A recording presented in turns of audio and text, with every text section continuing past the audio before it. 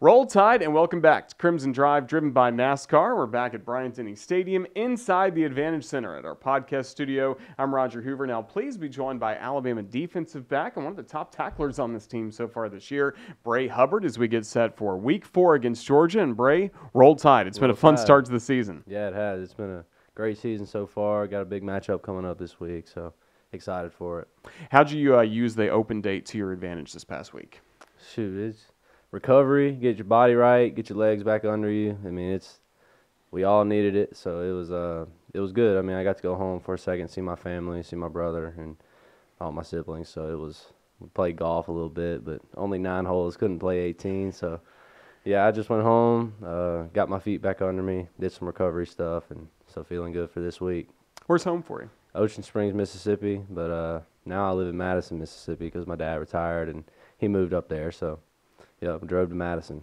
That's good. What can you tell us about growing up, first of all, in Ocean Springs? Because everyone, I'm sure, just points to the beach right away or golf, things like that. How was it for you? No, it's great. I mean, most people come down there for the beach, but we have a great downtown, great places to eat, and I mean, probably one of the best school districts in Mississippi. So I loved it down there. I loved growing up. I wouldn't rather grow up anywhere else but Ocean Springs. I mean, most of my family's down there, so I know I'm a coast boy from down there, so I mean, Ocean Springs is a great place. I'd go visit it if I were you. So, yeah, I've been down there a lot, especially around Biloxi a few times too. Casinos. So, yeah, really good place. And for you, was it a perfect place to grow up loving sports? How'd you get involved in sports? I started at an early age. I had an older brother, so I was always on his teams playing up, which I think helped me moving forward as I got older. But yeah, so I mean, it's great. We got a bunch of different things to do down there. We got a great football team, great baseball team. All of our sports at our high school are really good, so that helps a lot. But yeah, that's about it though. And then you developed into a really good football player. I think all of us now know you here at Alabama on defense, but tell us about your work on the other side of the ball on offense. Yeah, it was crazy. I started playing quarterback when I was a sophomore in high school just because I played baseball. That's what I was actually going to play baseball before I came here. So I always could throw the ball, whatever, and so when we got a new head coach my sophomore year, and he moved me to quarterback. I actually started at corner my freshman year on varsity, so that was kind of different too. Then to flip right back to offense my sophomore year and play quarterback, I played quarterback for my last 3 years of high school, and first year was kind of rough, kind of figure out everything, but my junior and senior year, that's when I kind of took off and threw for a lot of touchdowns, ran for a lot of touchdowns and yards, and that's it. So, how'd you improve at quarterback? I mean, you mentioned it was kind of rough at first. What did you start to master as time went on? Really, it was just my passing game was new, so I had to learn how to read defenses and stuff like that, and that was difficult sophomore year. Then in the off season, going into my junior year, I really had to step it up, and because I knew like if we wanted to win, I got to be able to go through the air now. So that's what I did. I worked on my game all through the spring and summer of getting my passing game down, doing different things, and sure enough, my junior year, I think it was the first game of the season, I think I threw for 4 and ran for 2, and it was like the coach on the other side was like, where did that come from? So then out through the year, we just kept going, and I think I ended that year my junior year with 52 touchdowns. It was 30 through the air and 22 on the ground. So it was a big improvement from, I don't even remember how many I had. I think I had 4 passing touchdowns my sophomore year, and but then coming to my junior year, it was a great season. So that really is good numbers, and again, you got nearly every award there is for a Mississippi high school player to win at that time. How'd you handle all that attention? I mean, I don't even know. I was very humble in high school. I just kind of did my thing and enjoyed being around my friends and stuff. I mean, I didn't really get all the hype. I wasn't like a big recruit for all the achievements that I had in high school. I mean, I wasn't your top recruit or anything like that. So I really just played. I didn't go play 7-on-7. I didn't do any of that. I just played regular, normal 11-on-11 football at my high school, and it just I guess naturally came, and I just didn't try to force anything. Just kind of did my thing and let it come to me. So you mentioned recruiting. You were thinking about baseball for a while. Obviously, you had the skill set at quarterback as well. Were you recruited by a lot of schools as a quarterback? Yeah. So only had all my other offers to play besides Mississippi State were to play quarterback. So Mississippi State offered me as a receiver. Alabama offered me as a safety. And all of my other ones were to play quarterback because I was your dual threat, I guess you could say. It was dual threat quarterback, so that's what they all wanted me to come play. So When did Alabama enter the picture? You said they offered you as a safety. When did you first get your contact it was here? my junior year spring. I think it was it was Pete Golden at the time came. He came through. They do all their recruiting thing. It was actually, I don't remember if it was round 1 or 2 of the baseball playoffs, and he wanted to see me work out with the football team because he was like, I want to see this guy work out. I need to get some whatever. So sure enough, I had to go do like a workout before and do like hang clean, the squat, all this stuff, and I caught at the time for my baseball team, and so. I don't know. My legs were kind of shot, but I mean, I had to do it. And he came down and he was like, "Hey, we want to get you up in front of coach, all this stuff." So then I came up. I think it was June 4th was when I did camp here, and then I came back a couple days and had to do some more work with all the staff and stuff like that. And that's when I got my offer here. But it was a long process and.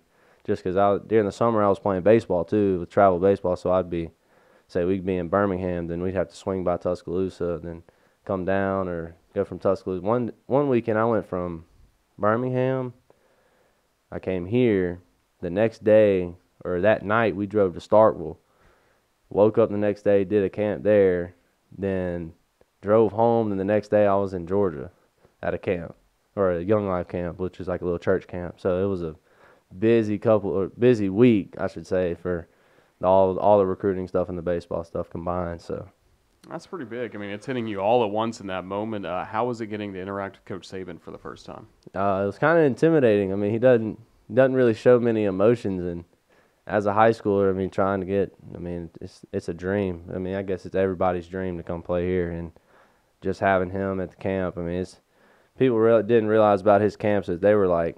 It's coaching. It's hard coaching. Like it's rough. I remember we were doing drills to start the camp, and I thought I was gonna die. I mean, them camps were rough. I was like, I don't see how people do this. But no, he treats you like players. He treats everybody like players. I mean, he wants the best for you. So it was different though. That's certainly good. And then as you go from that junior year to your senior year, what allowed Alabama to win out in the recruiting battle? Yeah, just everything really just transform into a great man. That's what the main part of it was. I knew that what the process and all that was. But I mean, it's not just football here. He wants you to be a great man when you leave here too, and that was the big part of it. And also having a great education was super big. And I mean, everybody thinks that football lasts forever, but really it doesn't. At some point, it ends, and so. You got to have something to rely on, and I knew here that, I'm going to get a great degree. And so with Coach Saban and all the staff that we got, they do a great job with transforming us into great men, but also academically they get us on the right path to get a college degree. Historically, if you're able to play at Alabama under Coach Saban, you got to first prove it you can play on special teams, and that's where we saw you for the first time last year. What'd you really do in practice to kind of earn those moments of playing time you had a year ago? Yeah, I just kept going hard every day. I mean, you never know with injuries and stuff what happens. I mean, I tell even the young guys today because, I mean, I didn't start on special teams I don't remember how many games it was, the first 4 or 5 games. I was just sitting on the sideline, just on backup on special teams, and boom, somebody gets hurt and you're up, and you got to know what you're doing. But then it started in practice too, just going hard every day, and you got to take advantage of the rep you get. I mean, that's the key to it. You got to take advantage of it, and I wasn't mad about it. I was like, man, like I'm bringing value to our team. Like whatever they call me to do in this game, like I got to do it to the best of my ability to help the team out. And so, I mean, I started out, I think, just on kickoff, and then towards the end of the year, I was on punt return and kickoff return, and I just stayed ready because, I mean, you never know what's going to happen. It's a long season, and you got to be ready to go. So Yeah, that allowed you to play in some huge ball games, the Iron Bowl, the SEC Championship game, the Rose Bowl as well. And then on a Wednesday afternoon in January, you go into what you thought maybe would be a typical meeting, and Oh, then kind of everything changed, right? yeah, it was that meeting was crazy. I mean, I don't know. The way I was getting it was that he was coming back for another year. Then he hit us with the freaking brick. He was like, "Boom, I'm retiring." I was like, "Oh!" I think the room went silent for maybe a minute straight. We didn't know what to do. We were just like, "What in the world?" But his speech the whole time was like he was coming back for another year. Then dropped a bomb on us, and everybody was like, "No way!" But no, it was crazy. But How'd you kind of handle that time in between Coach Saban retiring and then Friday night when Coach DeBoer came in? well, it was. I mean, it was definitely hard. But I mean, I trusted Greg Byrne. I mean, he told us, "Hey, give me 72 hours." I think it was. He told us, and he held his word. But I knew also that whoever they were going to bring in here is going to be the best possible coach that we're going to get possible. And so that was part of the process for me. We're like, hey, like I'm gonna trust it. I gotta trust it. I mean, we got a great team here. I mean, it's not like everybody's going to leave this place and stuff like that. We're going to have a great staff no matter what, and great support team everywhere around us. But it was hard at first because I didn't know what was next or who the coach was going to be, whatever it's going to be. But 72 hours, Greg Byrne held his word, and boom, Coach DeBoer came in. It was funny because the day that Coach DeBoer got the job, we got a text saying, "Hey, team meeting tonight. It'll be with Coach DeBoer." Well, it was a Friday, and so I drove home for the weekend because I was just like, I'm going to just get out of Tuscaloosa. It's been a hard week. Like, I need to go home. So I'm sitting on the couch. I hadn't been sitting on the couch for 30 minutes, and that text come through. And I'm like, oh, my gosh. I'm like, I'm not going to make the meeting. I got to drive 3 hours back. And so I text Ellis. I'm like, hey, Ellis, like, what time is this meeting going to be? And he was like, oh, it's not going to be till later. We got, he's flying in from Washington and all this. And I was like, oh, thank goodness. So I hopped back in the truck, drove all the way to Tuscaloosa for the team meeting. And then we had the team meeting with Coach DeBoer. Then I ended up driving back home. Me and my brother came back with me to Tuscaloosa. So then he hopped in the driver's seat and drove back home for the weekend. So That's a lot of driving. no, it was a lot of driving. So well, great that Alabama got him in place. When did you have a chance to get to meet him really one-on-one? it was really right after he got the job. He kind of sat down with all of us, and we had meeting times where we could go in and talk to him. And it was really just see where our heads were, and that he was excited for all of us. But we had a great group of guys that stayed. I mean, we didn't have many guys leave, and so we all knew the same culture. We hold the same culture. So I mean, but he brought us all in to his office to introduce himself. He wanted to know more about us personally and everything. So it was great. So Not only Coach DeBoer comes in, but he brings in a new defensive coordinator in Kane Womack. He had been a head coach. Maurice Linguist comes in to be your position coach. He'd been a head coach at Buffalo. What'd you enjoy about getting to know those two guys and the vision they had for your group? yeah, I mean you could tell Coach Womack with his success down in South Alabama. I mean, Mobile is only 45 minutes from my hometown, so I've heard all about that. I have multiple friends that go to South Alabama, so I've seen everything that their defense did at South Alabama. I mean, they were kind of lights out and down there. So, but then Coach Mo, I remember Coach Mo when he first got here, he sat us all down in the team room, which is our meeting room, and he was just like, "Hey man, like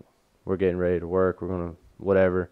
And but no, it was great. I mean, you don't see a lot of head coaches giving up jobs to go somewhere else, but they were like, "This is the place to be. Like we're giving up head coach jobs to come here. Like this is where we want to be." And he was like, "Let's get to work."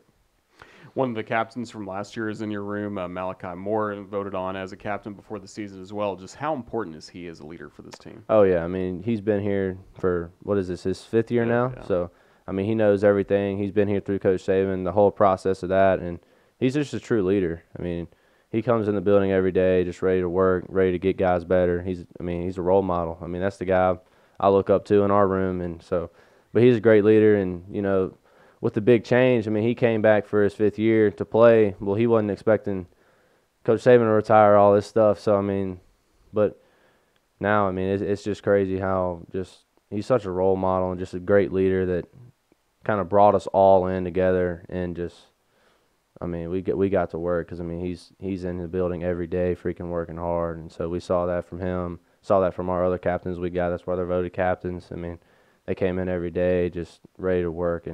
But yeah, Malachi, he's a different guy, great guy. So.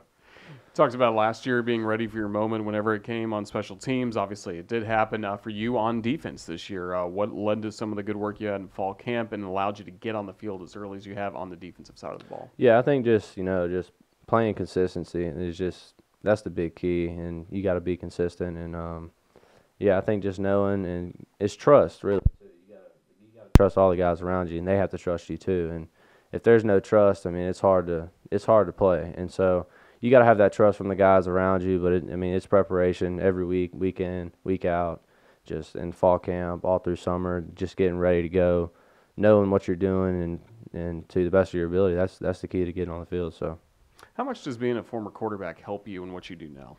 It helps because I mean you can kind of see what guys want to do just with how they're, coverage, what a quarterback's doing. You can read a quarterback. He's going to tell you what he's going to do with his eyes, everything. He's not going to, he's not going to trick you. But, I mean, it helps because I know, like, what I tried to do when I was trying to move guys around. But, I mean, college quarterbacks are a lot better than high school quarterbacks. But it's kind of still the same thing, but it helps me a lot. Just, I can kind of see what the quarterback's doing and helps me know where the ball is going to go.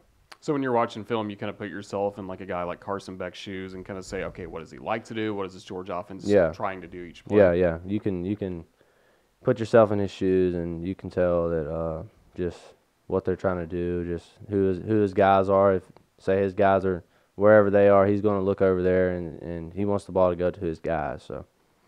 Well, it's going to be exciting coming up this Saturday, Alabama against Georgia under the lights here at Saban Field, Bryant-Denny Stadium. Just how much do you love home games here at Tuscaloosa? What's your favorite part of game day?